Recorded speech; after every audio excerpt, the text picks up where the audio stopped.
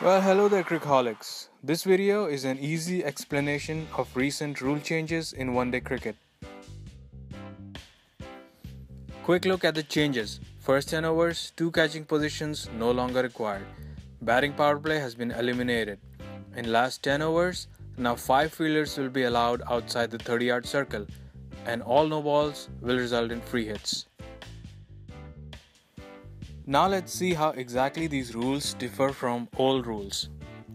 So here's your cricket field, and here is the 30-yard circle, and here are your 15-yard circles where the catching fielders are placed. So, in the first 10 overs of an ODI, which is known as the power play, the fielding team was required to have at least 2 fielders in catching positions.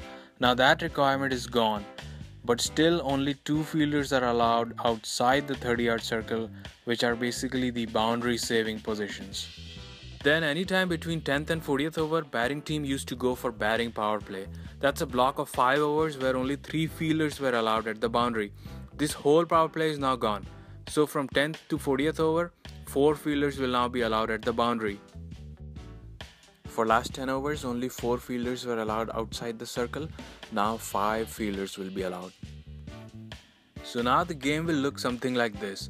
First 10 overs, 2 fielders allowed outside the circle, no catching positions required. Overs 10 to 40, 4 fielders allowed outside the circle. Overs 40 to 50, 5 fielders allowed outside the circle. And finally, all no balls will mean free hits. So an above waist full toss will be a free hit. And any other no ball like underhand ball, etc., which are rare, I guess. And of course the front foot no balls. Also still 2 new balls will be used per inning. I kinda like these changes. I think they balance the game and give something to the bowler. Maybe they could have left the batting power play and the 2 catchers, but ICC felt that these rules were complicating the game, which I can understand. I guess they wanted to make it easy for the fans. Some people say that old rules made for high-scoring games and more attacking field placements and attacking bowling, which may be true, but it was just getting ridiculous, especially on a good pitch and small ground. And when team batting first scored like close to 400 runs, it was usually a one-sided game, although some teams like England did chase some big totals and came close to 400. But I feel chases around 300 are still the most fun to watch. So what do you think? Do you agree with these changes?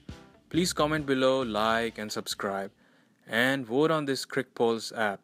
See you next time.